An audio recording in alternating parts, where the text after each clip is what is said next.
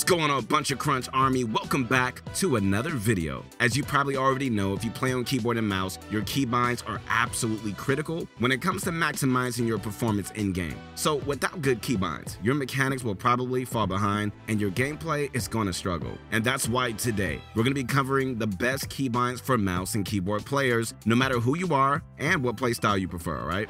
Speaking of mechanics, if you're trying to improve really fast mechanically, be sure to check out ProGuides.com, where you can talk with a pro coach or even get your gameplay reviewed and save yourself some time. Make sure before we start that you are subbed to our channel, man. When we get to 1 million, we're going to release my personal story of how I became your motivation guy, and it's going to be very inspiring. I cannot wait to release it. So go ahead and sub to the channel and join the Bunch of Crunch Army.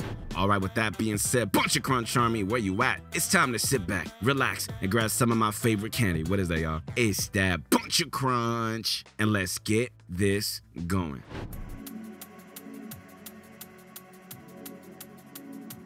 So it's no secret that keybinds are very important, but the importance of keybinds goes way beyond just being fast at building and editing. In fact, having good keybinds can really be the difference between being pretty average and being absolutely insane mechanically. Things like switching weapons efficiently, right? Building and editing fast, being comfortable while playing, how you move and peek, and so much more are all directly impacted by your keybinds. A key few factors that go into a good set of keybinds include being close to your WASD buttons, utilizing your mouse side buttons, and being spread out between your fingers so you don't slow down too easily. So overall, having good keybinds is critical for so many different aspects of your gameplay, and really finding a set you're comfortable with is the ultimate goal, guys. Even Booga has a pretty weird looking set of keybinds, but he's comfortable with them, right? And that's why it works so well. So with that being said, for the remainder of the video, we're gonna go over a bunch of the best sets of keybinds for you guys to just try out no matter what your situation is, all right? Just keep in mind, a lot of this comes down to preference, so don't be afraid to experiment and just see what you like the best.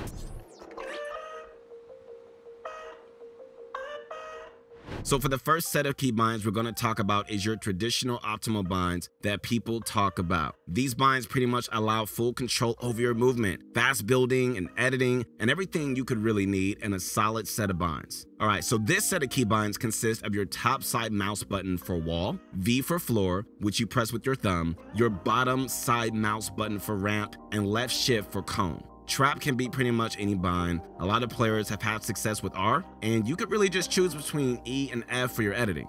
This set of binds is undoubtedly like the most well-rounded and just generally best for most players. It may take a bit of adaptation for some of you guys since it involves pressing a build button with your thumb, but it's nothing that you can't get used to with some practice and creative, alright? But overall, alright, this optimal keybind setup is absolutely amazing for the majority of players, so this is definitely the one I would consider using first if I were you.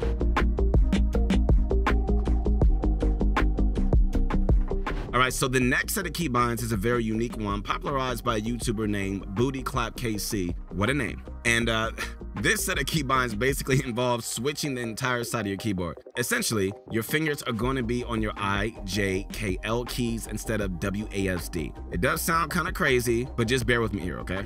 So this is an incredible set of keybinds, surprisingly for 3 main reasons. First off, you can shift your keyboard left, meaning you get more room for your mouse to move around. Second, you have more keybinds which you can actually press. And finally, you don't have to hold your keyboard in an uncomfortable position like sideways or angles, so you could just avoid playing in an uncomfortable way. So with that said, the keybinds for I, J, K, L typically look something like this.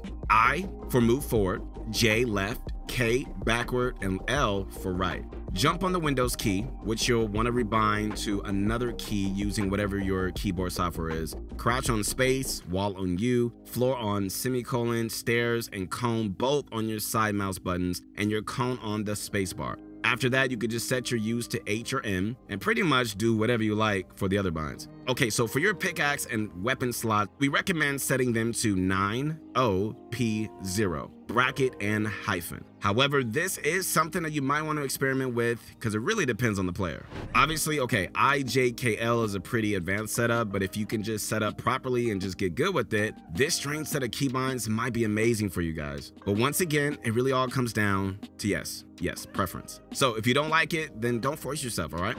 By the way, keep in mind that if you're struggling to find find your keybinds or feel like you're not getting comfortable with it, you can always go talk to one of our pro coaches over at ProGuides.com who can really give you guys more recommendations and show you the best methods to learn your new binds. While you're there, make sure to check out our vibe review service where a pro player will analyze your gameplay, saving you time and helping you improve faster.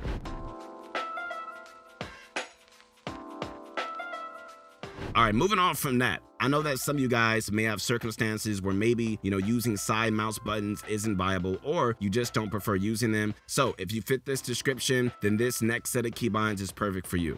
All right, so this set of keybinds consists of using Q for your wall, F for your floor, V for your ramp, which you could just press with your thumb, left shift for cone, and tab for your trap.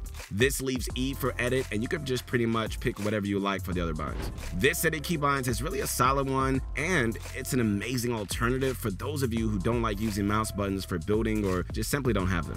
Mouse buttons are pretty much important when it comes to having the best keybinds, so you don't have to make a bit of a sacrifice with these binds, but the skill potential is still close or even the same with these binds. Ultimately, with some practice, they should be just fine.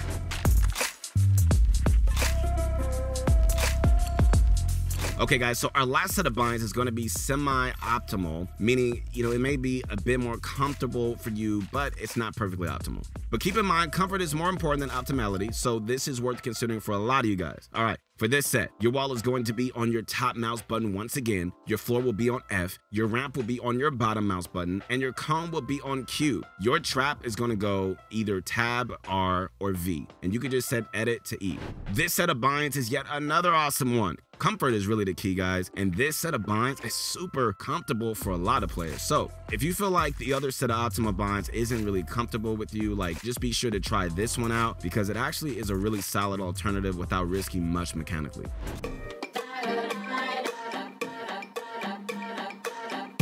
So you've got your keybinds chosen and you're ready to get started with them. The biggest thing that I would recommend you guys do when you first start off with new keybinds is really to put all your focus on creative. A lot of people really don't like creative for the fact that it's not always realistic, but the thing is that when you're starting with new keybinds, you need pure, straight up practice, and that's why it's so great as opposed to just playing the game normally.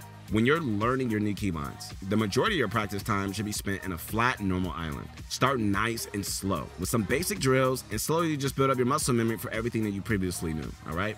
This simple method of practice is genuinely the best way to do it. As you continue improving with your new binds, start doing some more advanced drills. Then start getting into some 1v1s, and eventually, with enough practice, you'll be all set to hop into some pub matches and arena. Really, as long as you really start slow and ease into new things. Switching to new keybinds is not going to be, a crazy difficult process. In fact, if you practice efficiently and really put the time in, you could possibly be even better than before with just a week or two of practice. Overall, when starting with new keybinds, just start off slow and just work your way up, guys. Trust me, be patient. You're not going to learn instantly. It's not going to happen overnight. Remember, enjoy the race. Enjoy the race. It's not a sprint, it's a marathon.